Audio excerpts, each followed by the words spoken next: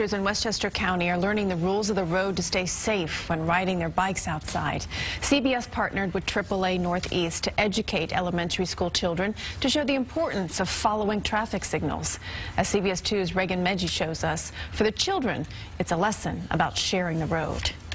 These children in Westchester County are learning a valuable lesson on how to ride their bikes safely. They're trying to teach you how to be safe on your bike, like not go speeding, not go skidding, not doing all these movements. Henry Sklar is one of many students at Central School in Larchmont who ride their bike to school. So it's important for he and his classmates to know and understand the rules of the road early.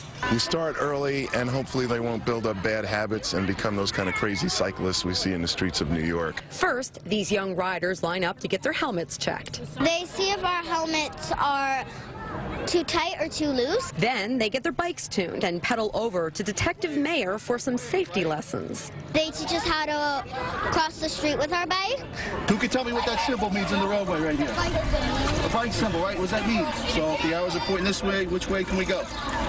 That way. Very good. You learned what the bicycle sign with arrows on the road means. What do they mean? It means there's a bike lane and you should ride your bike there instead of where the cars go. Once the kids get their helmets checked, their bikes tuned up, and then some safety tips from the police officer, they hit the obstacle course.